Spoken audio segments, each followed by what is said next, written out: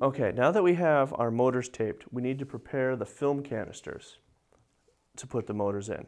Now, if you take a look at the film canisters, they don't come with holes in them. So for us to be able to get the motors inside, to have the shaft come out one end and the wires to go in, we'll drill 2 of our small holes. So the key is on the bottom of these film canisters to get that hole right in the center. If you look closely, sometimes there's a little nub there. If there's an outie of a nub, you want to scratch that off with your fingernail. Otherwise, you're going to take the small drill bit and drill a hole right in the center of each of the bottoms of the canisters and each of the tops of the canisters.